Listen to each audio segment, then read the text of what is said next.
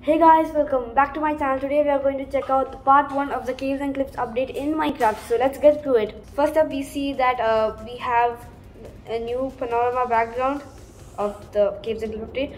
Okay, now let's check out the items. First up we have the glow item frame. So what this does is it glows when you shine it. So if I put a block right here, it glows, it really glows. But if you try it with a normal item frame, it is dark, as you can see. The glow item frame glows and it is also super cool to see. Next up we have the spyglass, which you can use for spying on your friends, and it looks really cool too.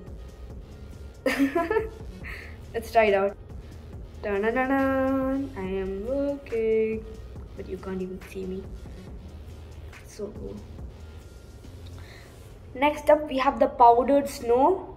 It is very cool. I think this is my favorite one, because it's like normal snow but quicksand mixed with it. So it's like, you know how quicksand like sucks you into it? It's like also the same, but it's even cooler. So when you're walking on it, it just sinks you in, and also this cool border comes on because you're cold. It's really cool. It's really hard to get up to. So when you're like out and about, don't forget to avoid these powdered snow things. Next up we have the amethyst shard, which can be used to make various things like the spyglass that I've just shown to you. And it's amethyst shard comes in these cool little amethyst geodes, like they're like these domes, which you can see on the screen right now. And now for the lightning rod. The lightning rods are used to collect the lightning, because you don't want it to hit you, do you? Okay, now let's look at the mobs. We have the goat, the axolotl, and the glow squid. Let's look at the goat first. The goat is really cool. It looks very cool, and you should be careful because it may ram you. And it spawns on high mountainy areas. Okay, next we have the axolotl, which is also really cool because it's really cute. Okay, let's go underwater to look how it looks. See how it looks. Whoa! And also there are different types of axolotls. So there are different colors. There also, I think there's also a yellow one, I think. Ah, yeah. Oh, the yellow one looks so cool, man. Okay, and these axolotls, you can team up with them by collecting. If you collect axolotls with buckets and then you can place them, they will team up with you and like attack any foes like fish, squids, drowns. So whenever you're out in the sea adventuring, you can just spawn a bucket of axolotls, and they'll be in your team defending you against all the drowns.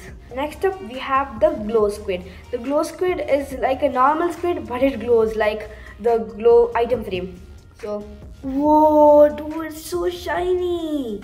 Okay, and when you kill it, you get the glow ink sac, and that's how you make the glow item frame. It's just, everything is just a glow.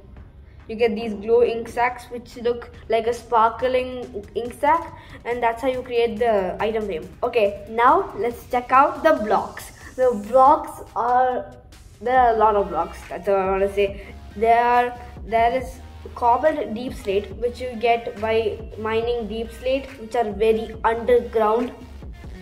And from that you get cobbled deep slate, and you can make it into cracked deep slate bricks, chiseled deep slate, cracked deep slate tiles, and deep slate bricks. Okay, now let's look at the ores. We have like raw gold ores, raw gold blocks, like the block of raw gold, the block of raw iron, and the block of the rock of raw copper, and the rock of raw iron. And we get, from those things we get the raw gold, raw copper, and raw iron. We also have the copper ingots which we get from the deep slate copper ore. In the underground, like near the deep slate places, we get deep slate ores which look like this. They are really cool and they spawn in the underground, really deep under the ground. Okay, next we have the rooted dirt, the moss block, the moss carpet, the small drip leaf and the big drip leaf. The big drip leaves are like literally like stairs, but when you stay on them too long, they literally just drop you. It's like, yeah, so when you walk on them, if you stay in them for too long, they drop you and then they just come back up and you should, so it's very good for parkour. You have to make quick decisions and stuff, so you can, for map makers, these are really good. Okay, we also have these small drip leaf blocks which only can be placed on moss blocks.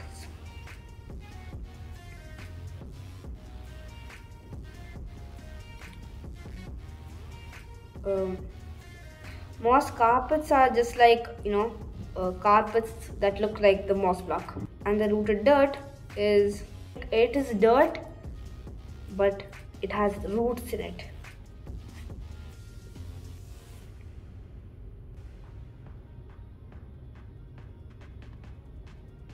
The rooted dirt is just looks like dirt, but with roots in it. It looks really cool. So this is the rooted dirt and this is the dirt. So hope you liked it, guys. I sure did, showing you all these new blocks and features in the Minecraft 1.17 update. Hope you liked it. Oh, I just sunk into the powder snow. Anyway, hope you liked it, guys. Subscribe and share if you did. See you in the next video.